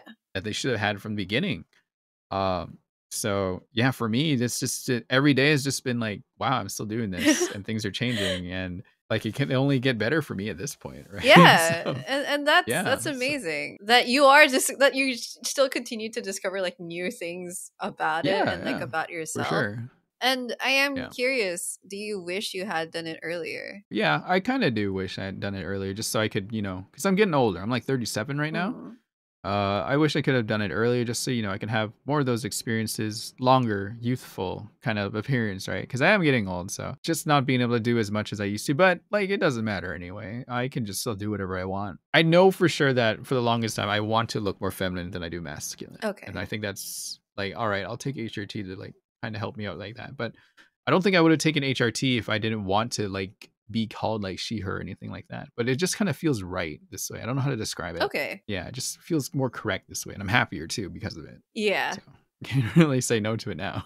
Yeah. I mean, Yeah. I feel like there doesn't need to be any other justification other than like it feels right or like this is Yeah. how. Even if I wasn't doing it, I would still call myself trans, right? Mhm. The moment I came to that kind of conclusion, the decision that I wanted to do this was the day I was trans rather than wait until I was on pills. Mhm.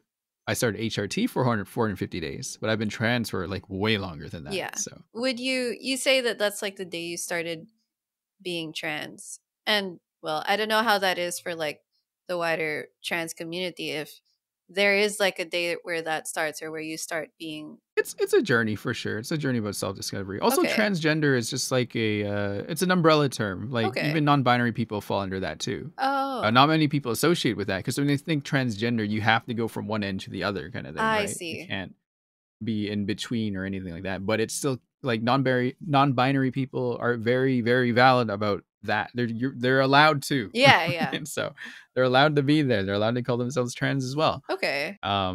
But yeah, I think like the moment you come to that decision about yourself that this is how you look at yourself, Mhm. that's kind of like when it starts. Mhm. Everything else is just like, how do you get there? How do you change your appearance? Because anyone could look however they want, I would say. Like some people don't look their gender, I guess you could say, by conventional Mhm. standards, but they still are who they are. Mhm. So Okay. yeah, like me, like again, I don't really carry myself as like the typical girl. I still act very much like how I do with the boys and everything like that. And I get like people will get confused by that when they only see and hear me for the first time because they just assume right away I'm this. A lot of my friends still do that too, right? They just use he by accident, but they're very like quick about correcting it, which I appreciate very much. Like they're making that effort. Mhm. Like I guess that even at the same time, gender doesn't really matter. It's just a thing. Labels are just as important as not having a label. They're both very valid. However you want to identify yourself. Ultimately, it's none of anyone's business, Mhm. right? Yeah. You're not judging someone. You shouldn't be judging someone based on their gender at all or sexuality. They're just a person. Yeah. That shouldn't matter at all, kind of thing, right? Yeah. This is just how I want to live. That's kind of how like I wanted to like get into content creation too, because there wasn't a lot of like gender queer people, gender fluid people in the Mm. space, especially the video gaming Yeah, space and YouTube, definitely. right? So I wanted to be kind of like that kind of person that was there. Like I'm this, but I also just play video games. So you don't have to worry about this part of me, but just focus on whatever I'm doing, kind Yeah. of thing. So, and I guess I got there. I'm there right now. So Yeah, you did. I mean, yeah, I made it there. there are a lot of things to know you by just by you being yourself, like before, Yeah, even before you started HRT, even before anyone yeah. like touches on gender or anything like that. So thank you for clarifying a lot of that. It does have to do with identity. It is going to be like a huge range of like Hmm. opinions, experiences, and where you Yeah, would like place yourself or how you would consider yourself. So yeah. like definitely um an entire range of stuff. Yeah, um I would say like my own fan base of the transgender group, mhm. a lot of them are trans mask actually, Oh, Right. Yeah. I don't really see a lot of trans femme people in my like more active community. They're probably there, just probably more silent about it. But I think more often than not, I run into more trans masc people Okay. in the space, right? Which is interesting, but kind of like, oh, okay, cool, right? Well, I don't know how you feel about this. How do you feel about um being trans being like a central part of your identity as a creator? Like if someone goes to you and you're like, "Oh, that you're that trans I creator." How would that make I you think it's feel? important for sure because a lot of the video game space is dominated by cis men, Yeah. cis women too, even like Mhm. I don't even there's probably a few other trans creators in the Genshin space, but I can't think of any off the top of my head right now. Mhm. There isn't anyone in the Genshin space that I can think of is very like you can I don't like the phrase it like this, but you can tell they're trans like right away. Like Okay. they're you get like right off the bat. Yeah. Um but I think over time, like actually for me, in one of the shorts that I posted, it had like me as like now in there, like showing up in like a face cam, right? Mhm. People could not tell what I was because they would hear my voice, Ah. but they were very confused by how I look. And it's just this, right? Yeah. Which is crazy because like I finally look like a girl to like the regular person just watching this, but they're Yeah. so confused about what I actually am. Yeah. Right. So I'm like, cool, HRT is working. Right. So I am becoming that kind of very visibly trans person in the space Yeah. now. And that's kind of what I want because I would like to think that I can represent a part of the community that often gets disrespected, but I want to prove to everyone that we are no different than anyone else. This whole thing about gender and things in the gaming space does not matter, but people always make it such a big deal all the time. And it really doesn't. Mhm. So, I do like what you said about how this whole gender thing doesn't yeah. matter in this space because like Mm. it does matter, but not in the way that you think it does.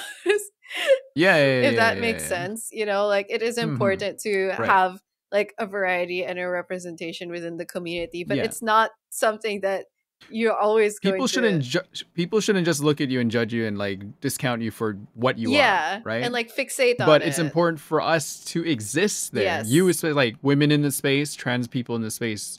It's important to show that people can do this and be happy with what they're doing, Yes. right? It's not just these people that are there. There's people just like us. We like to play video games and we like to talk about it. Exactly. At the same time, you have to understand not everyone is gonna be like on the ball with it, and some people are just gonna be rude. Yeah. But yeah, because a lot of the people in my community face those struggles. Like the people around them don't accept them for who they are. They're not a really like a friendly place for it kind of thing. Mhm. People should be treated with respect, right? And Mhm. that's what they want. But I'm more of a I don't know what the word is, but I'm realistic about this approach. Mhm. I just know people are gonna be not good. Mhm. So you have to have backup plans for everything.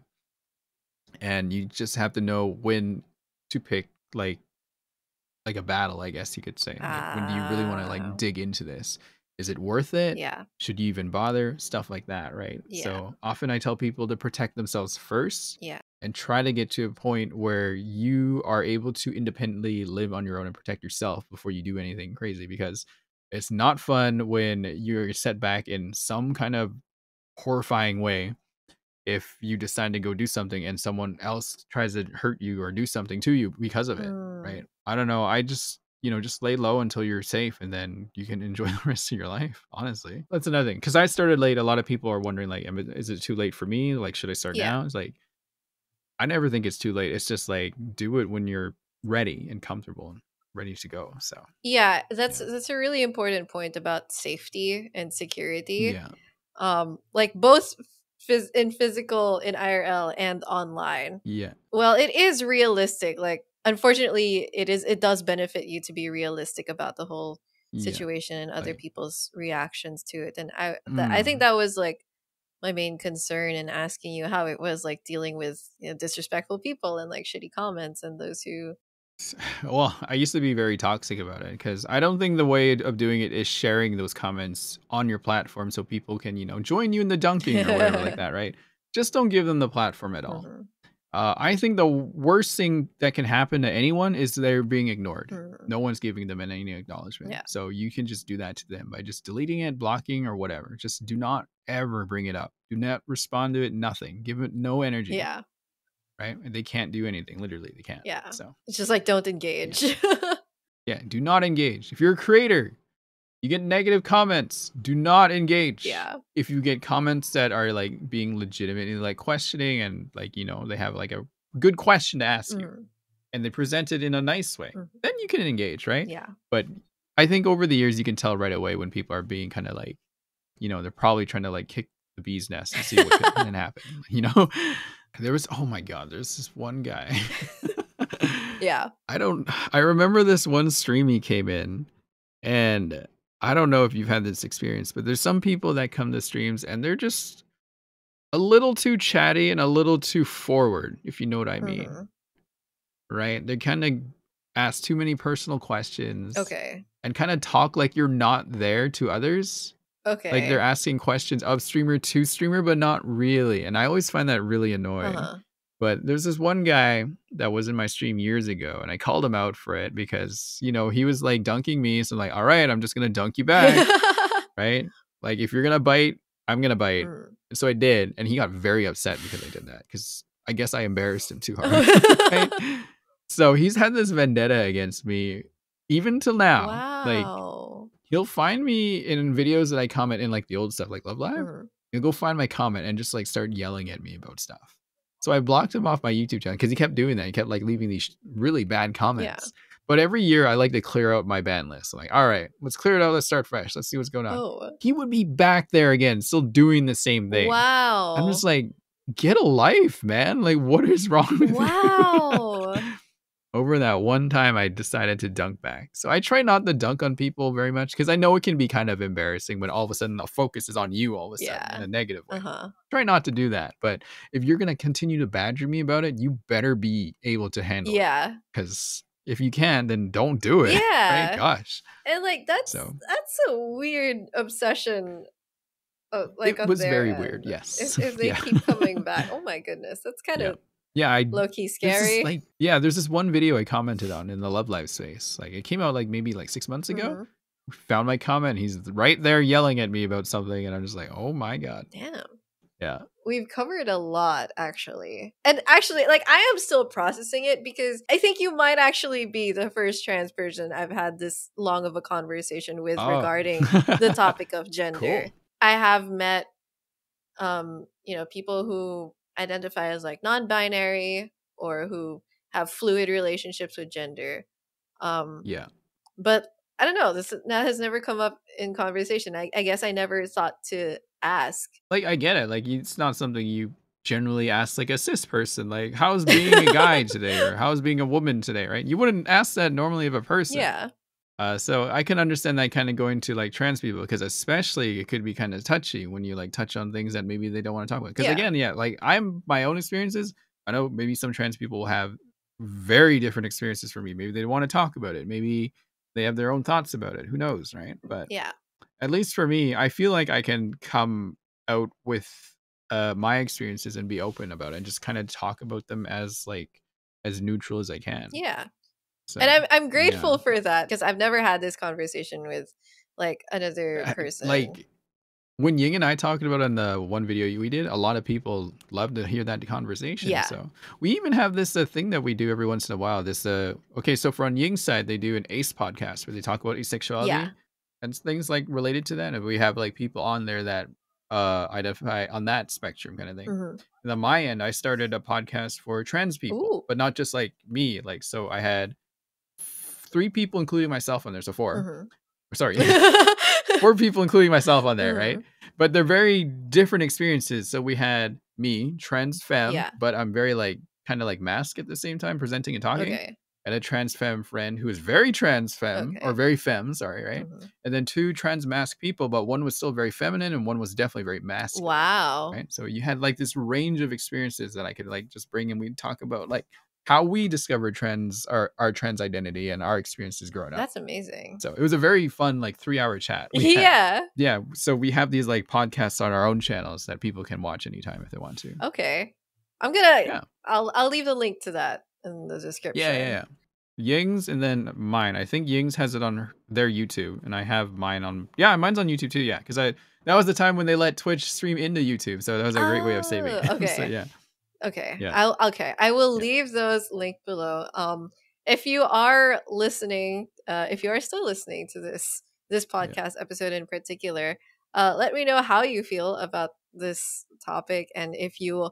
Of course they will be listening. This is where all the repeat will show up in that graph, like the most repeated part. You know that average view duration? They'll go like, like that at the end. Yeah, it's gonna go like that. And that's how it's gonna go. And I'm glad that you do have like more content on the topic for those who are looking for more content on the topic, because I would love to talk about it more for sure.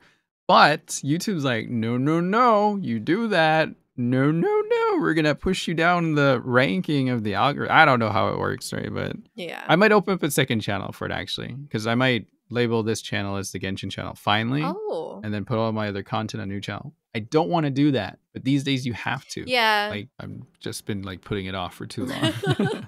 Well, yeah, I think that draws this podcast episode to a close. And before I do wrap up, Rin, please plug yourself. I'm Rintaichou, the Amber Main cosplayer and a Love Life fan. I name the Rebirth group in the Nijigasanki group of Love Live girls, if anyone out there knows who that is. You can find me on YouTube, Twitch, Instagram, literally everywhere. You just type my name, I'll be there, Rintaichou. I'm practically on everything. You can even find things from me in the past, I'm sure, out on the internet if you want to know what I was like before. Make sure you're not in public when you do that. Right? Just in case, right? Like if you do a Google image search and you scroll down a little bit too far, you might run into something. I'm just putting that out there. So, like, I'm not ashamed. Like, I threw those pictures out there. I don't care. I was very proud of how I looked. You should be. But yeah, I just stream and play game and go to work and sleep and wake up. And here I am. So very relatable. Well, very relatable. Thank you so much, Rin, for coming onto this podcast and like sharing all this stuff, ranging indeed from Genshin to gaming to stories. And it's been wonderful listening to everything you had to say and had to share. And I would love to have you on again in the future. Thank you for having me. I hope I get to do something with you where I interview you next time, because usually I'm the host, not the guest. Aha! The turns tabled. Aha. We will have to figure something out sometime. Right. For sure. I'm sure people would love to see a Sevy interview. Oh, they have to. Okay. We'll see. Well, I hope so. I'll make them make sure they will see it. Thank you so much, Rin, and thank you to you listening. If you enjoyed this episode, leave a like, subscribe to my YouTube channel if you're listening there, or download on Spotify or follow on Spotify, I guess, and leave a comment. There's lots of things to comment on: our recent gender topic, what Rin is going to cosplay next, and all that fun stuff. Thank you so much, and I will see you all soon. Take care. Bye.